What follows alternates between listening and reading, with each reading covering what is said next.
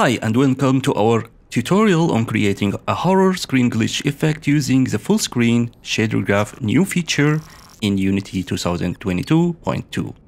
In this tutorial, we'll be showing you how to use the full screen shader graph to create a screen glitch effect that will add a creepy and unsettling element to your horror game or video. So let's get started.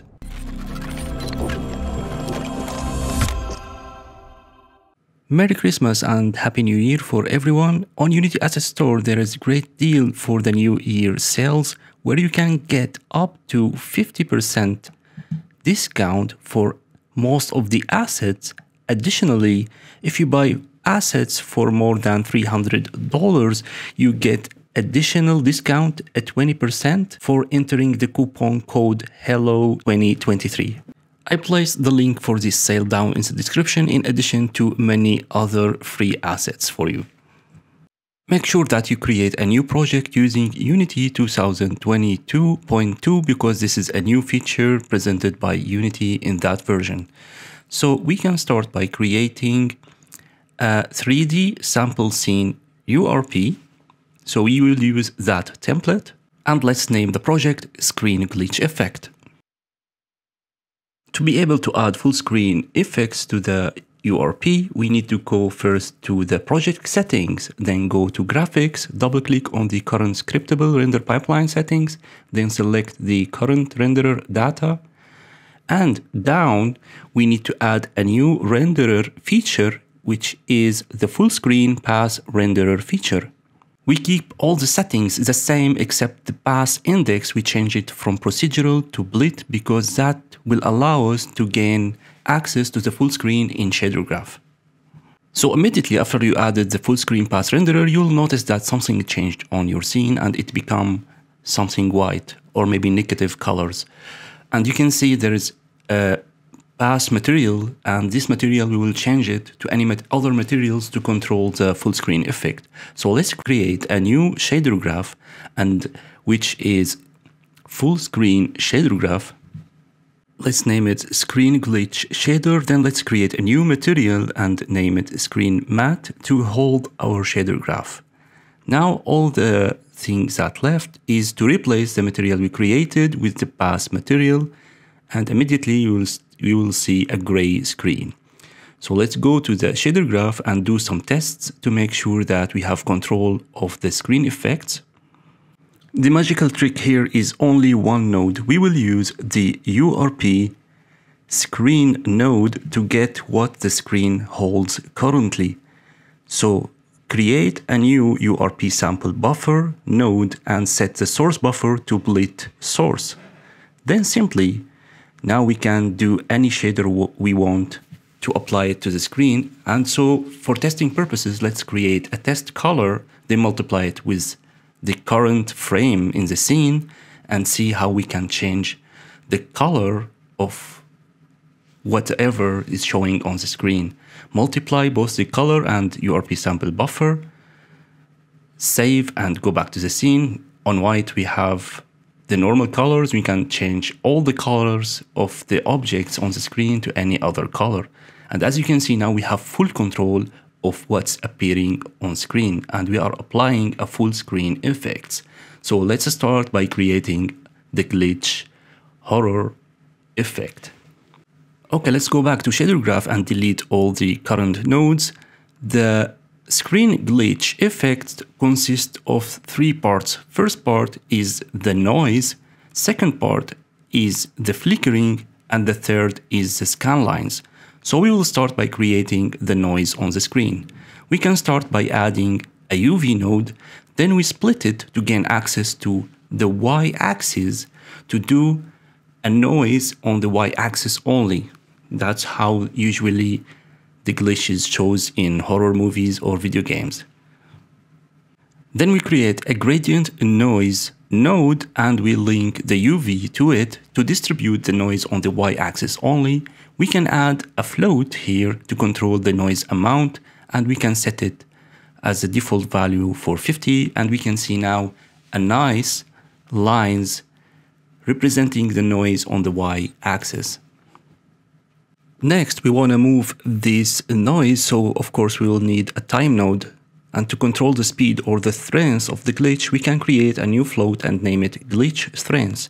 Multiply the time with glitch strength, then add it to the splitted value of the y-axis, then connect it to the UV to get this nice movement of the noise lines. Currently, the noise is not strong enough, and as you can see, there is no black lines. They are mostly a dark gray, but we want a stronger level of the noise, so we can use the remap node to strengthen the noise as following. So create a remap node, then connect the output of the gradient noise to the input of it, change the in min max to 0 on x, 1 on y, and out min max to x minus 1 and y 1. And now you can see there is a great contrast between the black and white lines, and this is what we need exactly. Let's group everything in one group and let's name it noise to keep things arranged and organized. Now let's create the flickering effect by starting from the gradient noise node. Then we need, of course, again time to control the glitch strength. So we multiply the time node with the glitch strength again, and we connect it to the UV on the gradient noise node. And to strengthen the flickering effect, we multiply the gradient noise with itself twice. So we use a multiply node one time and a second time. Then thirdly, to make the black areas more vivid, we multiply again with 0.1. Let's group all the new nodes in a flickering group. Then we need to add the flickering to the noise, so we use a multiply node to multiply the results of the noise with the result of the flickering to get this nice glitchy effect.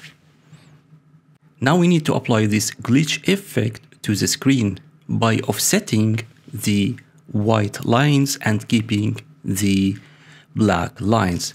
So we create a vector 2 to only affect the x-axis, and we link it to a tiling and offset node on the offset of the tiling and offset node. And finally, we create a URP sample buffer node to get the current frame from the screen, and we change the source buffer to blit, and we connect the results to the color, save and go back to the scene, and now you can see this awesome glitch effect started working perfectly. And of course, we can adjust the noise amount and the glitch strength from the material and see the results immediately on the scene. Let's go back to the shader graph and group the last nodes into applying the glitch to the screen group. And as an extra step, we can add scanlines to make this effect looks more creepy and also more eye-catchy.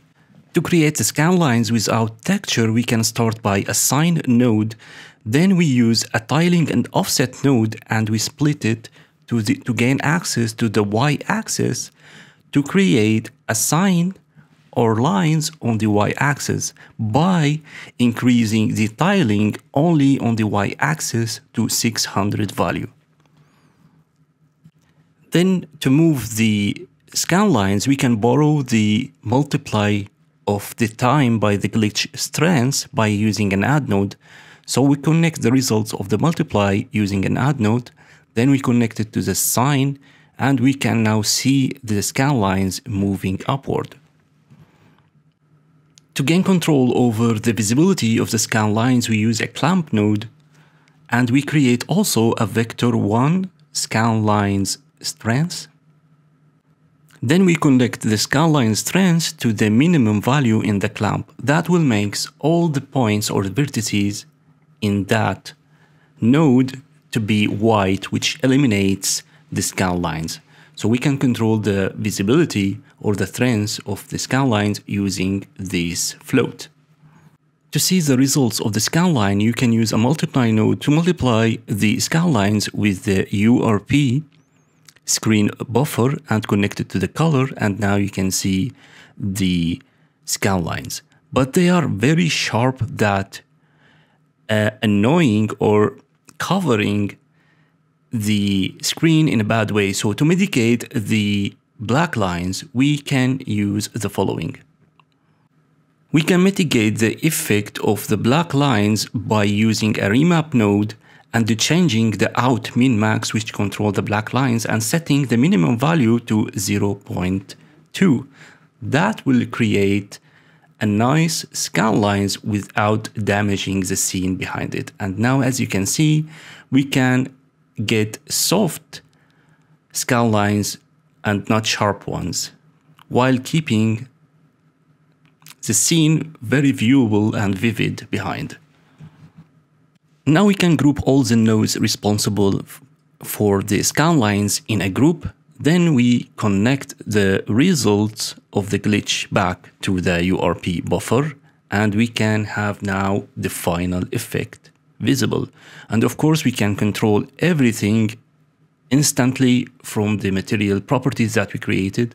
So we can change the noise and the glitch strength. We can also change the scan line visibility, and we can make all those parameters as sliders to ease controlling them. So for example, we can set the noise amount to be a slider between 1 and 100. Also for the glitch strength, that will make all the parameters can be changed easily using sliders, and that will help us later to control them by code, or even when we create an animation for them. Now let's create a controller for those values by creating a new script, and let's name it glitch controller. Of course, we need a reference to our material, so we create a public material and name it mat. Then we need 3 floats to control the floats on the material. The first float is for the noise amount, the second for glitch strength, and the third one for scan lines strength. Then in the update function, we set those floats to the floats in the material, in the shader graph. And of course, to do that, we need the accurate reference names from the shader graph. So for example, for setting the noise amount, we write material.setFloat, and we type the reference name exactly as we set it from the shader graph. Then we assign to it the noise amount from the inspector. And we do the same for all other floats. So we set the value for the glitch strength and also for the scan line strength. Save the script and go back to the scene, and now we need to assign the material into the inspector. Now you can create an animation to control those values. So we go to Window and open the Animation tab. Then we create a new animation, and let's name it Glitch Effect. Now we can hit record and adjust the values over time. So we can move the timeline into 20 milliseconds, then adjust the values for the noise amount to 100, the glitch strength to 100.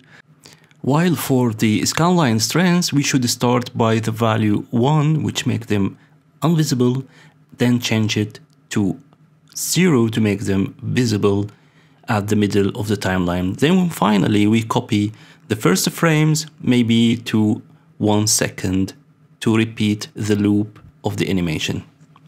I use the same technique for creating the scene that I showed at the beginning of the video, but instead of using the animator, I use Cinemachine and the timeline there to create the cutscene.